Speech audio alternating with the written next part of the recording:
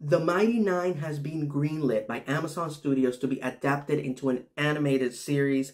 People have been begging me to talk about the Mighty Nein in a video, or at least make a reference to them in some way, for almost a year now, and I can't think of a better time to do it than right now. However, Campaign 2 of Critical Role is over 140 episodes long, over 500 hours long, so I could do a series of videos talking about it and never even get close to covering all the finer points. So, for the sake of brevity, this video will be divided into very specific categories as far as what I want to talk about.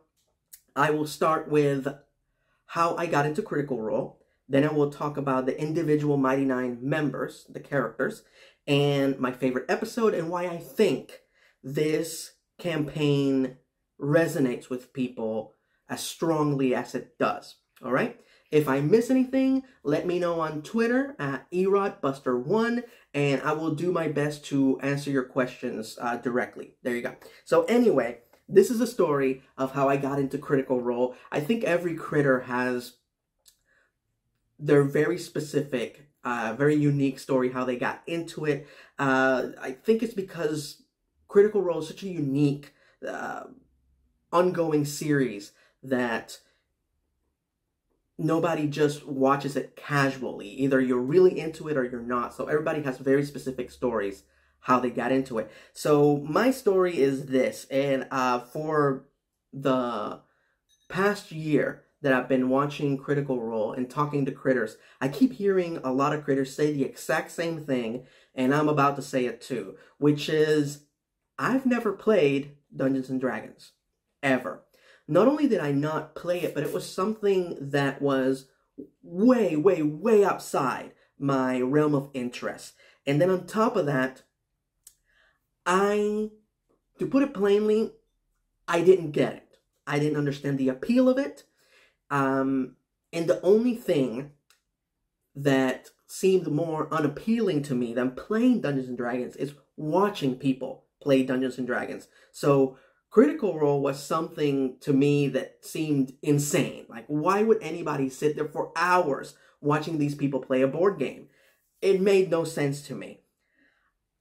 But the funny part is that I was a fan of all the cast members of Critical Role individually through their voiceover careers. Because as you guys know, I'm a massive animation fan. I'm a massive voiceover fan. So I was a big fan of all the cast members of Critical Role, and yet I refused to watch Critical Role, which is the thing that they are all best known for, including Ashley Johnson, who has done more, who is the one who has done more mainstream projects out of the whole group.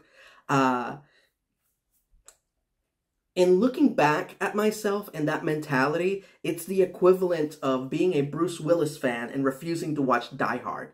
So it's crazy, but it's the way I was, so bear with me.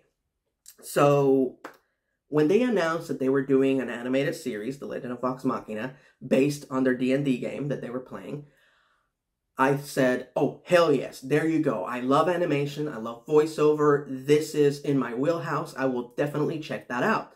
So this past February, when all the episodes of Season 1 of The Legend of Vox Machina were available on Amazon Prime, I watched it with the intention of only watching 1 or 2 episodes and then pick it up a little later. And 5 hours later, I had watched the whole season, and I was hooked. And I watched it again and again and again, and after watching it 12 times, I'm not kidding, I watched all of Season 1 12 times, I needed more. I was addicted. I needed more. So I found out there was a comic, I got the comic, and I read it over and over and over again, and I still wanted more. And here's when the story gets even more hilarious. I go to the Critical Role YouTube channel. The Critical Role YouTube channel. And I watch every piece of supplemental material on that channel except for Critical Role. You know how crazy that is? You know, it's like watching a cable channel that's dedicated to one thing and only watching the commercials, only watching the promos for the shows, for the main show that channel is known for. It's bananas, but that's what I did. I just needed more Vox Machina in my life, but I still would refuse to watch Critical Role, which is nuts. Anyway, so I was staying with my dad at the time, and he was going to go out he was going to be out of town for a weekend. So I was going to be all alone. So for those 72 hours that I was going to be alone, I had made the decision that, fine, I'll put on Critical Role just to have background noise, just to have voices in the house, in the background, while I spend these 72 hours alone. But I'm probably not going to get into it. It'll be a good excuse to find out what the source material to The Legend of Vox Machina was like. So I did that. My dad went out of town. The moment he left through the door, I put on Campaign 1 of Critical Role, and I just let it play. And very much like I expected, I couldn't get into it. It was just long and monotonous. Again, I've never played Dungeons & Dragons, so I didn't understand the rules of the game, how the game worked. I was very lost.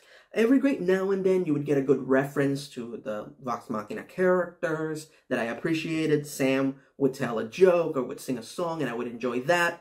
But then almost immediately after that, I would get lost. I didn't know what was happening, and I would just zone out. So the weekend continues, and I keep letting it play, and we get to episode 4 of Campaign 1 of Critical Role, which I believe is called Strange Bedfellows. And we get to a scene where Vox Machina needs to cross a rope bridge. And in that moment, it happened. I experienced what the cast of Critical Role often refer to as the Hook moment. Now, for those of you who don't know, the movie Hook has a scene where Peter and the Lost Boys sit down to have dinner, and there's no food on the table. All the Lost Boys are just pretending to eat, and Peter gets very angry about this, and he's like telling them, "What are you doing? There's no food here. I want actual food. What's wrong with you?" And he doesn't see the food until he starts using his imagination, and all of a sudden he can see all the delicious food items that are on the table. And, one of the kids says, "You're doing it, Peter." And in Critical Role, anytime anybody gets really immersed in the fantasy and the story that they're crafting, somebody at the table immediately says, "You're doing it, Peter." So, on the 4th episode of Critical Role, Campaign 1, I was doing it, Peter. It happened. Like I said, it's a scene when Vox Machina is in the Underdark, and they need to cross a rope bridge, and they know there's all these dangers on the other side of the rope bridge. And they're just strategizing about what they're going to do. And in that moment, as the party was discussing how they were going to get to the other side of this bridge safely, I could see everything. I was like Emmett in the Lego movie when he goes from the real world back to the Lego world. I could see it all. I could see the Vox Machina members in the Underdark, right in front of this rope bridge that is over a lava river. I could see all the creatures and monsters that were waiting for them on the other side of the bridge. I could see the stronghold behind them, the big structure that they needed to infiltrate to save Lady Kima. I could see it all. I could see everything. It's just describing it, I'm getting goosebumps because it was one of the most amazing experiences I have ever had consuming a piece of media. It reminded me of when my grandparents used to tell me about listening to shows on the radio and how you had to listen to them actively, and there would always be a moment in every single one of those shows where they would get so immersed in it that they would see everything. They would see the whole show in their mind when it was well produced. Critical Role is a radio play. but with Dungeons and Dragons attached to it. And from that moment, I was hooked. I was a Critical Role fan. I didn't know it at the time, but I had become a critter. So, once I started enjoying it and I started understanding it, I started doing a Twitter thread of my experience with the show, going from somebody who didn't get it, didn't like it, didn't want to be a part of it, to becoming somebody that was loving it. And the thread became very popular. Like, a lot of people loved it, and people would ask me all the time, when are you going to watch another episode? I want to know what you thought of it. I want to know what you thought about this character, this villain, this creature, this episode. And I would respond. And throughout that thread, people would constantly ask me, so, are you going to check out Campaign 2? And Campaign 2 came up a lot, over and over and over again. And I was like, man, why is Campaign 2 such a big deal? If it's such a big deal, how come they didn't adapt it first? Was my questioning. So, my plan was to only watch Campaign 1 all the way through the Briarwood arc and then stop, because I didn't want the events of Season 2 of The Legend of Vox Machina to be spoiled. I wanted to watch Season 2 of Legend of Vox Machina the same way I watched Season 1, with complete fresh eyes, not knowing what was going to happen. So, but after I was thinking, I thought, okay, once it's going to take me a long time to get through the Briarwood arc, and I think after that I'm going to be satisfied. I'm going to be good. I'm not going to want to watch these long-ass radio plays anymore. I'm going to be fine. So I finished the Briarwood arc, and I rewatched The Legend of Vox Machina Season 1 again, because I love it that much. And guess what? I still wanted more. So, hey, there's a cameo from Milo. So after a few days, probably not even that long, maybe just over 24 hours later after I finished the Briarwood arc, I gave in and checked out Campaign 2. Now, as I just established, Campaign 1, it took me 4 episodes to get into it. Campaign 3, I'm all caught up with Campaign 3 of Critical Role with the Bell's Hells. It took me 28 episodes to get into it. No offense to anybody, it just took that long for it to really garner my interest. I was watching it very passively for 28 episodes, believe it or not. So, to recap, it took me 4 episodes to get into Campaign 1. It took me 28 episodes to get into Campaign 3. Campaign 2, it took me 27 minutes to get into Campaign 2 of Critical Role. And I tell you the exact moment when they hooked me. So I'm watching it very passively. It's like, okay, yeah, I get it. Liam's a hobo. Sam is a kleptomaniac. All right, got it. And then they get to the scene where all the characters gather down in the tavern of the inn that they're all staying in, or most of them are staying in. They get to that scene, and Jester says her very iconic line that everybody loves, where she turns to Caleb, whom she just met, and says, "You should take a bath."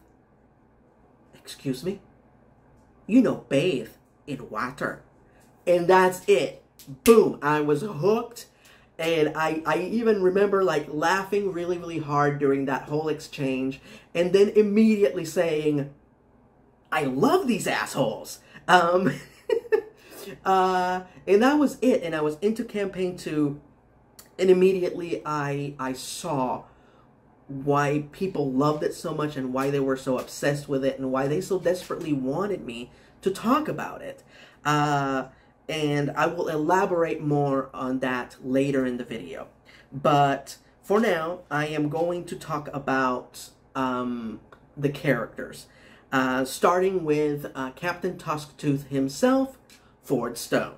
So one of the coolest things about Campaign 2 is how Campaign 1 They never intended it to be streamed. They never intended it to be a cartoon. So all the cast members just chose characters that are either exaggerated versions of themselves or idealized versions of themselves. With Travis, he chose to play a character that, while he was very dumb, he was very unfiltered. Travis could say and do whatever he wants, and it would still be acceptable within the confines of the game. Grog has no filter. He just says whatever the F he wants and gets away with it. So I love how for Campaign 2, he chose to go in the opposite direction and play a character that's very personal, not only articulate and charismatic, but very personal to him. For those of you who don't know, Travis, when he was young, he was very small and overweight, and he got picked on a lot. And then suddenly, he hit a growth spur, and he got really tall, and all that baby fat shifted into all the right spots in his body, and all of a sudden, he was a tall, muscular adolescent, and all the people that were picking on him are suddenly trying to be his friends. So he based Ford on that young version of himself. Ford is half orc, so he is generally discriminated against. He is a guy who doesn't see what's special about him. And he's very cautious about who he chooses to be his friends, his companions. It's a very vulnerable character to portray.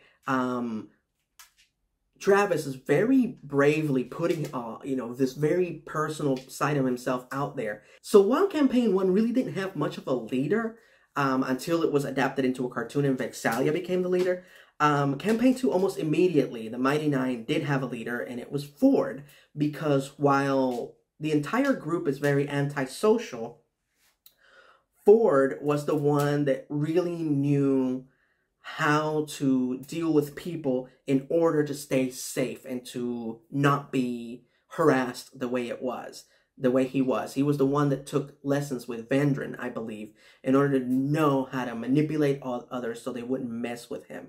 And of course, what blew me away is how blunt and rude Grog was, and then suddenly you're getting Ford, who is the most articulate and kind and thoughtful individual in the group, in spite of his occasional social awkwardness. He's instantly appealing. Just the way he talks, Eldritch Blast. You just love him. You respect him, and it's hard to understand why anybody would mistreat him, but sadly, that's often the way things go in real life. Molly Mock Tea Leaf. So while Percy was stuffy and snooty and very emo, Molly is the life of the party. He is Lorne from Angel. He is Porthos from the Three Musketeers. He is somebody that has a lust for life and enjoys every moment, no matter what he's doing. Whether he's drinking, having sex, having an epic battle, he is loving every moment. He is the guy you can't piss off. As long as he's alive, he's happy. So, and then came episode 27. And anybody who's a critter know exactly what I'm talking about. If you don't know what I'm talking about, stop the video here. Episode 27, when Molly dies. Now, here's a fun fact.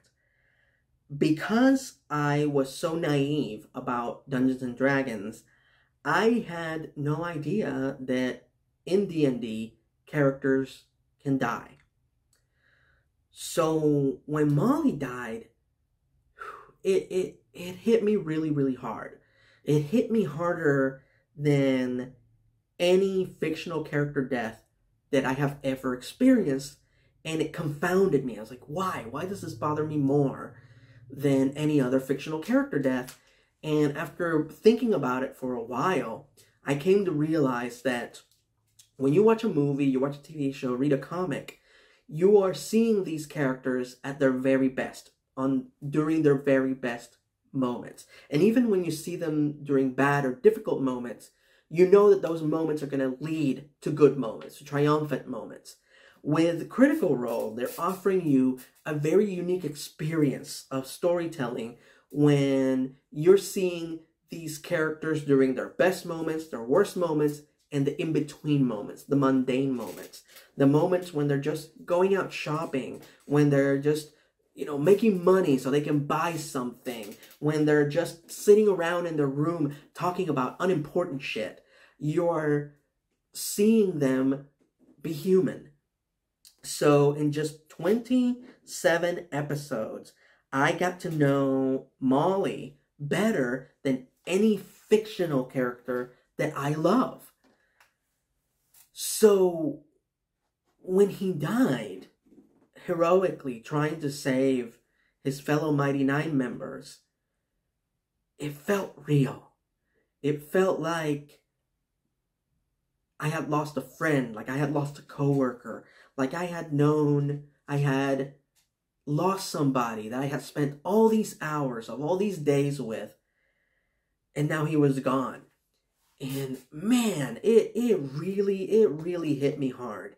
I didn't expect it to the point that nowadays, every time I see an empty chair at the Critical Role table, it haunts me. Because the first thing that I think of is when Molly died. To the point that whenever I see any animatics or fan art referencing Molly's death, I instantly get that feeling again of dread. That same feeling of when he died.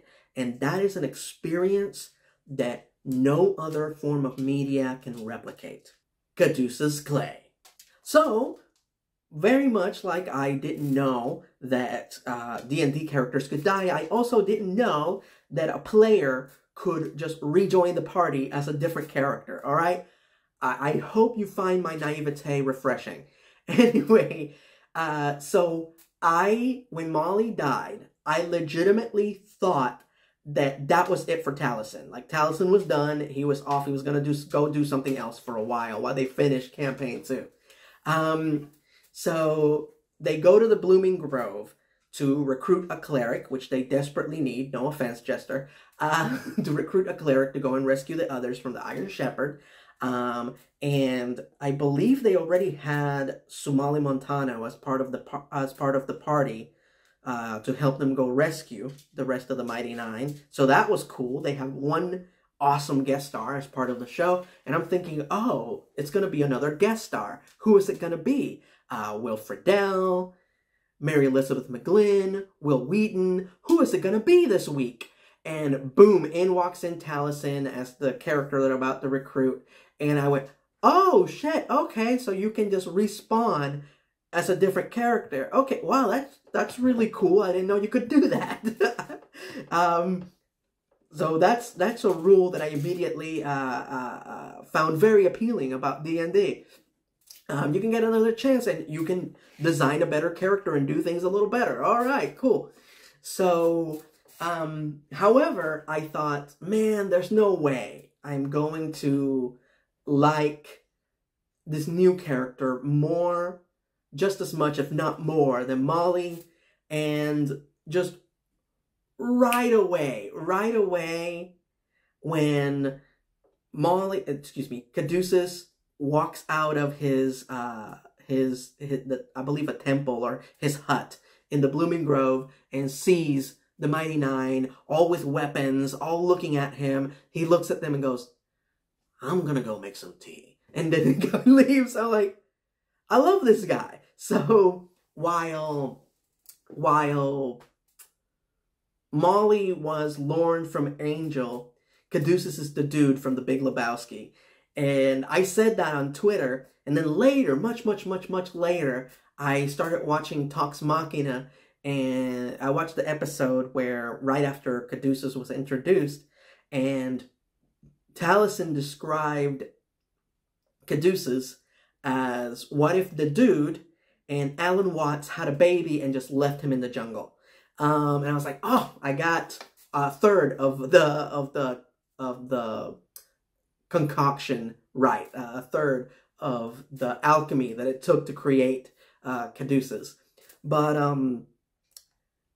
the Mighty Nein, they're such a chaotic group, and I will talk about that a little bit later in the video. And they needed a little bit of balance. They needed somebody that was neutral, and Caduceus was the perfect addition. Talison's instincts were perfect. Yasha Nidoran. So, from the first episode, I liked all the characters except for Yasha. And the reason for that is because Ashley was barely there. She was working on Blind Spot, so she would be in and out, in and out, in and out. So I remember like watching the show, and back when I first started watching Critical Role, I would have to take all these notes because I could barely keep up with things, and I just didn't understand Dungeons and Dragons, and plot points would come back, and Matt would say something, and the cast would go, oh, and I would be lost. I'm like, what are they going oh for? What happened? I would be so lost. And I would take notes, and I remember a note that I took on Yasha was, I can't get a bead on this character. I can't figure out who she is, what she's about. I don't think I like Yasha. But it was because Ashley was gone for so much of the campaign. And later, I heard from a lot of you critters and Ginny D as well, that they had the exact same experience with Pike. And it wasn't that because Pike is a bad character, it was because Pike was barely there during a lot of the first few episodes of Campaign 1. So I had the same experience. It wasn't until they rescued Yasha from Oban, I think was his name. I'm sorry if I got the name wrong. The dude with the laughing hand and all that shit. After they rescued her and Yasha was spending more time with the Mighty Nein, that I really started to like her. And I feel that Yasha is more like the Hulk than the Hulk. She is a character that has never lost a fight, but doesn't want to fight. She's somebody who's expected to be the baddest and the toughest all the time, but she doesn't see herself that way. She is somebody who just wants to be married, have a family, have a peaceful, quiet life, literally smell the flowers. She loves picking flowers more than she loves, you know, killing people. But sadly, that's what she's good at. She's an instrument of war. She's a living weapon, and that's what she's expected to always be. And man, that is some deep, deep shit. And Ashley, when she got the chance, when she got to play an ongoing, recurring role with the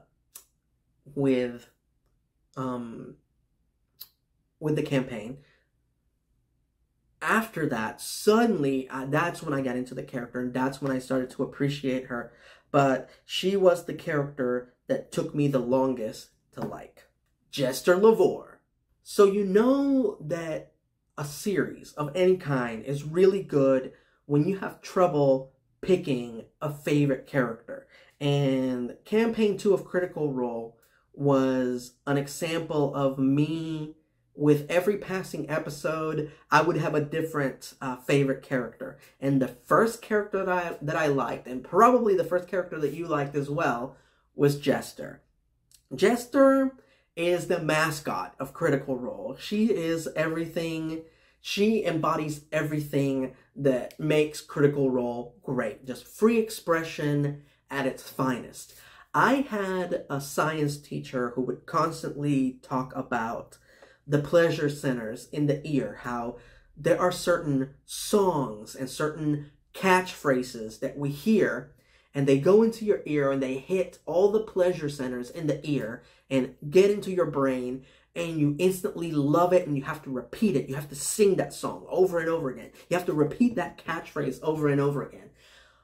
With Jester, Laura Bailey perfectly tuned into those pleasure centers in the ear with that voice and that accent and that performance, that when you hear it, you just instantly love her and you instantly have to imitate her.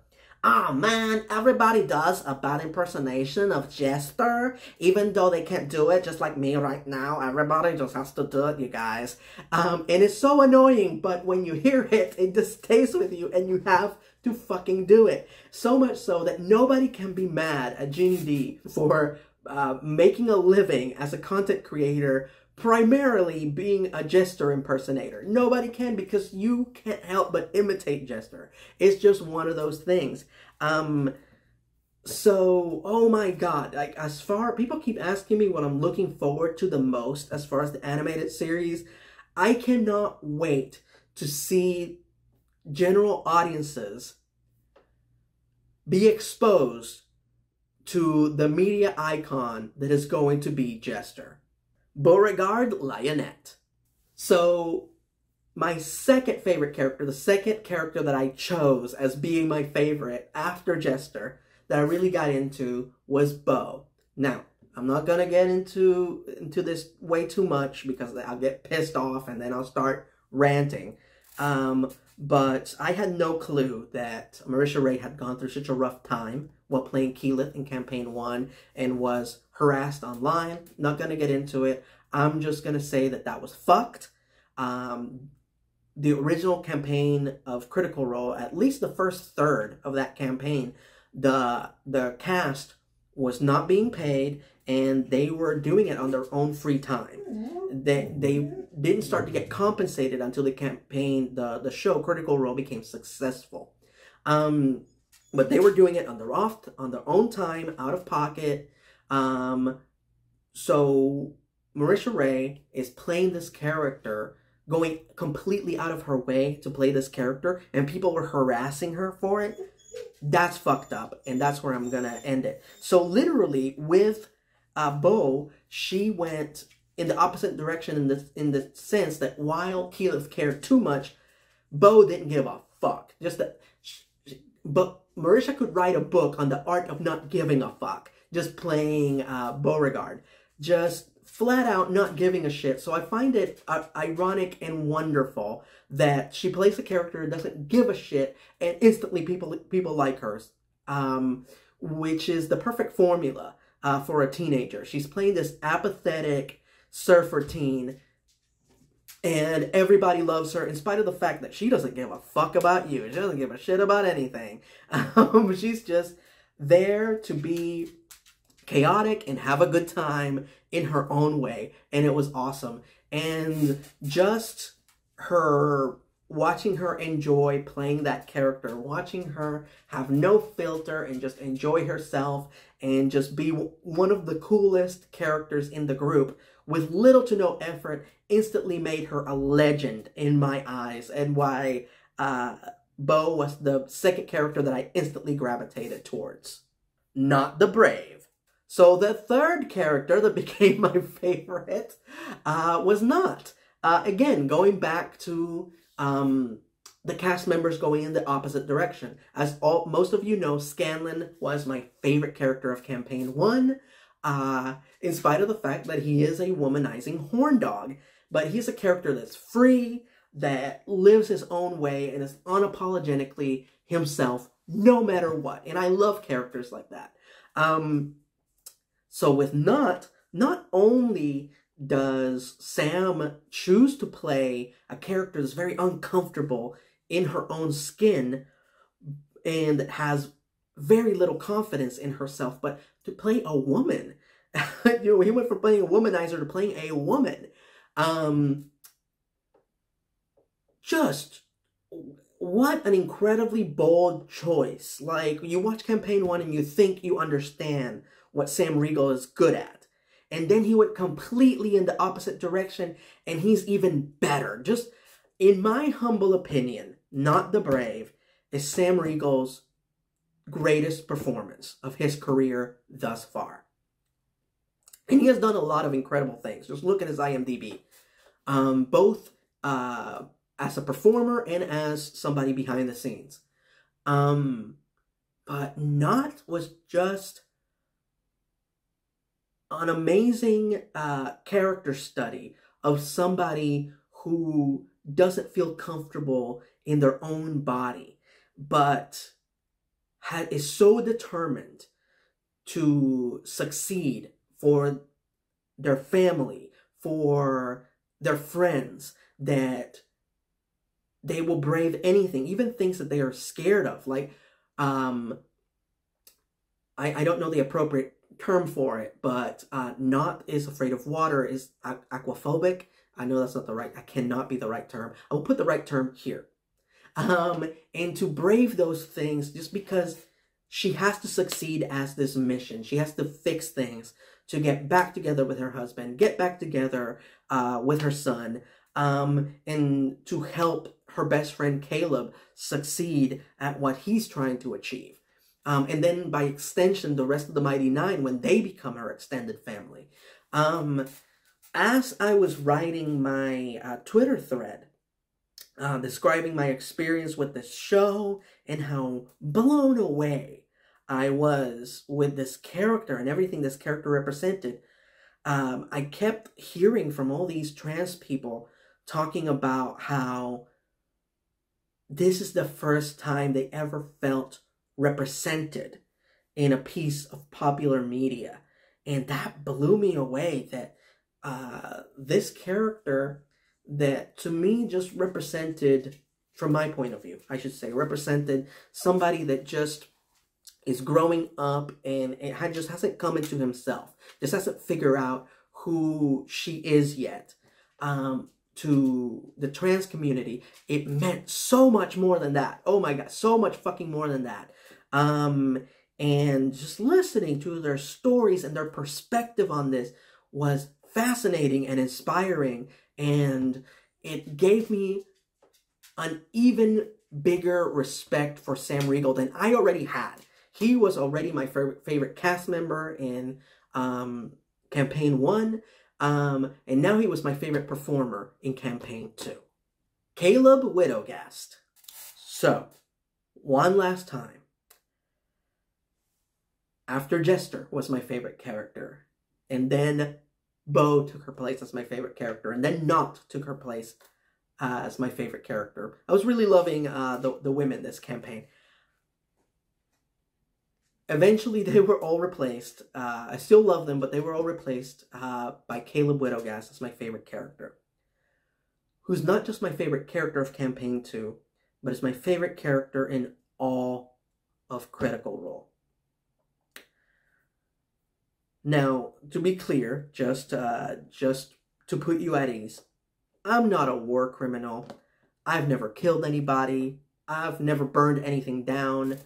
But when I tell you that never in my life I have related to a fictional character more than Caleb Widogast, I hope you appreciate and understand the weight of those words.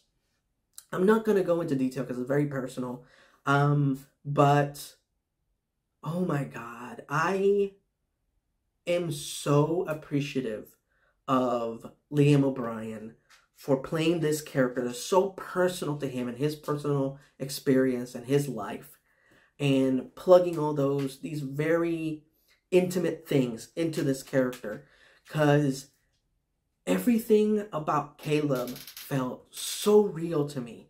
And more often than not, even though Caleb's experiences don't match my experiences verbatim, who he is, who those experiences turned him into, felt so close to my own experience. And more often than not, I would be watching Campaign 2, and Caleb would do something and say something, and I would think, oh my God, that's me.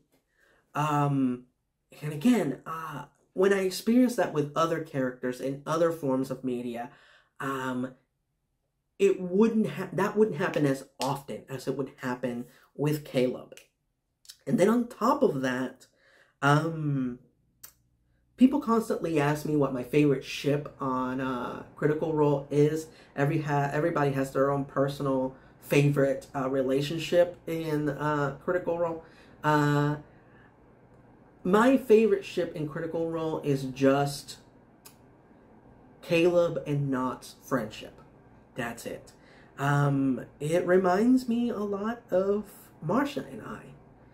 And again, I'm not going to get into it too deeply because then I'll get too emotional. But I deeply appreciate that Liam and Sam decided to plug their own personal friendship into these characters and into this campaign. Because their friendship is very real. It's very powerful. So much so that it is their friendship is what inadvertently created Critical Role.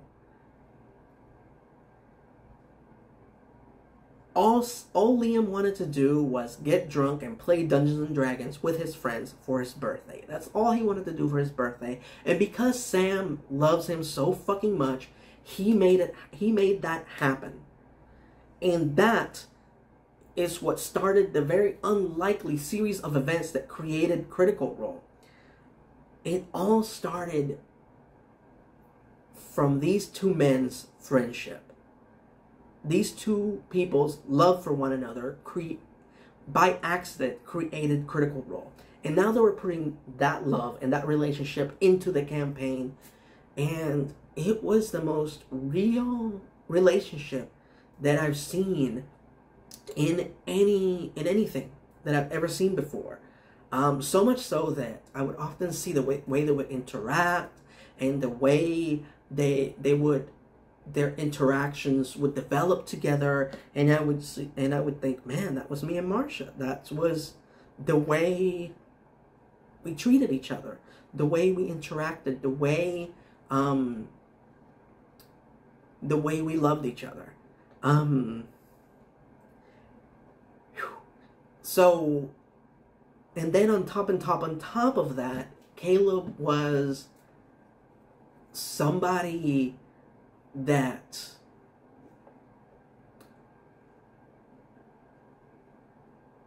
I greatly related to, and just I was always rooting for.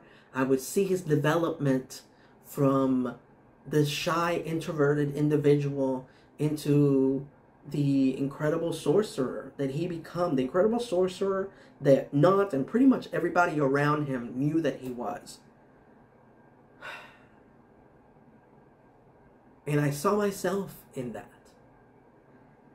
And man, I know that the cast and Liam O'Brien will never see this, but I am so grateful to them. Thank you so much for creating that experience and creating that character.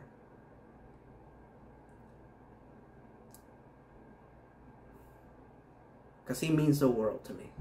And now to talk about my favorite episode. Campaign 2, Episode 29, The Stalking Nightmare. So, remember how I said that as horrible as Molly's death was, it led to something great? It led to my favorite episode of the campaign, 29, which was a live show when they go and they storm the Iron Shepherd's stronghold to rescue the rest of the Mighty Nein. It was a live show, and man, it sucks that they don't do live shows anymore, but I get it. There's still COVID concerns, and then on top of that, the cast is experiencing the most difficult period of their lives. Not only are they still producing Critical Role, not only are they still active voice actors, but they're also, making their animated shows with Amazon Studios. So they're insanely busy these days, so I understand why they don't have the time to divert and do a live episode of Critical Role. But like everyone, this was a mission that I understood. I loved the Mighty Nein. I want them to rescue Jester and Ford and Yasha, even though I wasn't really into Yasha at the time. I need them to rescue these characters. I'm really into it. I fully understand the mission. I was on the edge of my seat the whole freaking episode. Love Ashley Birch. Love that Carrie Payton showed up as Shakasta, the coolest guest star they've ever had. Can't wait to see him in animated form. And then on top of all that, on top of the tension of it all, the energy from the crowd was amazing. And again, even back then, I still really didn't understand the rules of Dungeons and Dragons and how it fully works. So the crowd reactions helped a lot for me to understand what the roles meant and what all the different game rules meant. Just the reactions helped. All right, bear with me. I was a novice. Anyway, so I was such a noob. Anyway, so the episode is like over 3 hours, maybe 4 hours long, and when I tell you that I was at the edge of my seat, just focused on my computer screen the whole time, every minute, to the point that when the episode was over and I stood up, my butt was so sweaty from just sitting in the chair for that long. I didn't take a break. I didn't go to the bathroom. I didn't go get a drink. I just watched Critical Role that whole time. I was so into it. Caleb got the "how you want to do this" and delivered my favorite action hero line of the whole campaign, which is, "You shouldn't have killed my cat." And then it ends perfectly with them saving the rest of the Mighty Nein from the Iron Shepherds, even though apparently Matt intended for Lorenzo to get away. Not today, Satan. That's what Bo said. And they stop Lorenzo. They rescue the Mighty Nein, and then Sam perfectly puts the button on that scene when he goes up to Jester's prone, tied body and says, "Case closed." Perfect. So why does Campaign 2 resonate with people so much? Why are people so obsessed with it? Why was I so hooked on it that I watched one episode after the other, and then after 500 plus hours of watching Campaign 2, when I got to the end, I was disappointed that I didn't have more Campaign 2 to watch. Why? I think it comes down to two things. Number one, like I said, Campaign 1, it wasn't intended to be seen. This was just a private game that they were playing. So Campaign 2 was the first campaign that they did that was intended to be seen. So it was planned for accordingly by Matt. The story was designed to be consumed by an audience. So there's that. And then,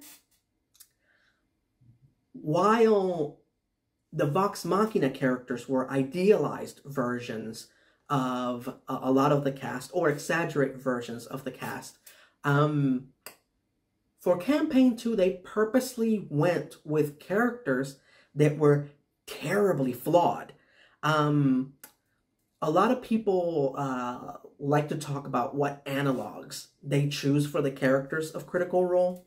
I've often said that I believe that I describe Vox Machina as being the Guardians of the Galaxy, but in a sword and sorcery setting. They are assholes who are trying to prove themselves. The Bells Hells get often compared to the X-Men, and I respect that opinion, but to me they're more like the Creature Commandos. They are monsters. They are the last people, the last characters you would expect to be heroes, but they are. They should be the ones terrorizing. They should be the ones to inflict fear, but they are the ones who are going to rescue you. Except for Orm. Orm is just perfect. He's perfect, man. So, Campaign 2, the Mighty Nein, I like to compare them to the Leverage team. They are all former criminals and misfits who decided to become good guys, because sometimes bad guys make the best good guys. They understand how people in their line of work think, and they are the best qualified as stopping people like that. So at the beginning, you meet these characters that are horrifically flawed. They are far from perfect. Every member of the Mighty Nein, when the campaign starts, is wanted somewhere by the law. You have a pirate, a graffiti artist who specializes in defacing temples, of all things, a former war criminal, a smuggler, a con artist, a killer, and a thief. Okay? Then later, Caduceus thankfully joins the group, and he's fine. He's just, you know, a cleric of the Blooming Grove, and thank God he joined because they needed somebody that was neutral. But you have all these criminals and misfits who don't believe that they can be good, but decide to use their skills that they garnered as criminals and misfits to do good. And it works. And I love every moment in the campaign when they would stop and think to themselves, are we the baddies? And that's the way it should be. Life is not black and white. There's a lot of gray. You know, there's a lot of gray in life. Nobody is ever 100% good or 100% bad. People make choices. Good is not something that you are, it's something that you do. You can make good choices or bad choices, but you're never 100% good or 100% bad. And that makes the Mighty Nein so easy to relate to. I think it's the campaign where anybody who watches it, like me, can find a character that they 100% relate to, 100% see themselves as. And that's why I think Campaign 2, those two reasons, Matt's prepared storytelling that was designed to be viewed, and these amazing characters that were very personal to the cast, and because they were so personal, they became personal to the viewing audience. So there you go. That's my theory, and I'm sticking to it. If you have more to add to that, you are more than welcome to add your thoughts in the comment section below. And last but not least, probably the most important part of this video, the thing that I'm going to leave you all with. I have been a content creator for 12 years now. In those 12 years, I have interacted with every fan group known to man. Every fan community known to man. And while, as you can see from all the action figures, all the merch behind me, there's a lot of things that I like. There's a lot of fiction out there that I consume. But I never identify with any of the fan communities that are related to those fictions. I don't consider myself to be a Trekkie or a Ringer or any other fan group name, because it has been my experience as a content creator interacting with those individuals that every single one of those fan groups has a subgroup within it, a very loud, belligerent subgroup that just gives the rest of the group a bad name.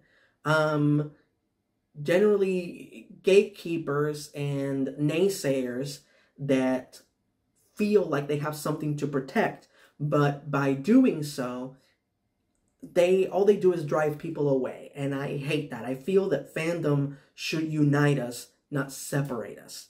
And the moment you use your fandom as a weapon to hurt other people or harass other people, you're no longer a fan. You are a zealot. You are what people have referred to in modern times as a Snyder cultist.